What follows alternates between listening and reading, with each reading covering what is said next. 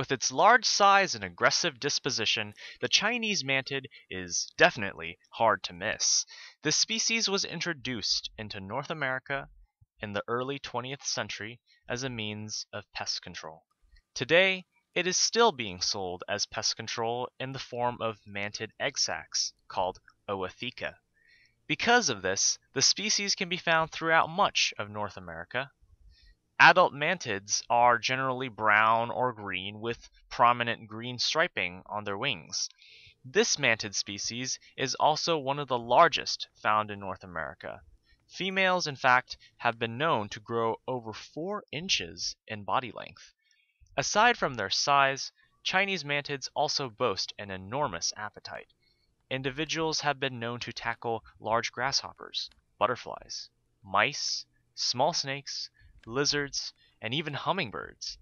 Their razor-sharp mouth parts make short work of tough insect exoskeletons.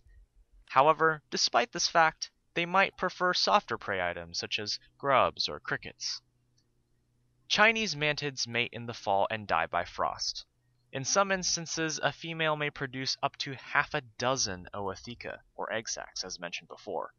However, the number is generally less than that. Postcoital cannibalism, where the male gets eaten by the female, does occur, but it often only transpires within captive environments.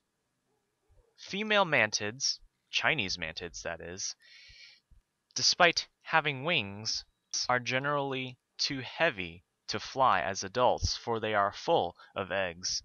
Males, on the other hand, are nimble and strong flyers that may take to the air to escape danger or search for females. These mantids hunt like any other mantids, sitting, waiting, and watching for their prey to come by. Sometimes, individuals are known to sit by flowers to increase their chances of success. In some other instances, a hungry mantid may actively pursue a prey item. A mantid, and in this case a Chinese mantid, hunts by impaling its prey within rows of sharp spines which protrude from 2 modified raptorial forelimbs. By holding its prey in a spiky embrace, the prey has little chance of escape. As a final act of aggression, the Chinese mantid, like most mantids, will eat its prey while it is still alive. The Chinese mantid is a species which is generally considered beneficial. However, because of its large size, it has been known to prey on smaller native mantids. This has caused declines in some areas for the native species.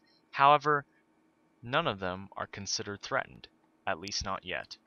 Whether hunting, eating, or cleaning, the Chinese mantid is a truly unique and capable insect, a species that has inspired even the humankind.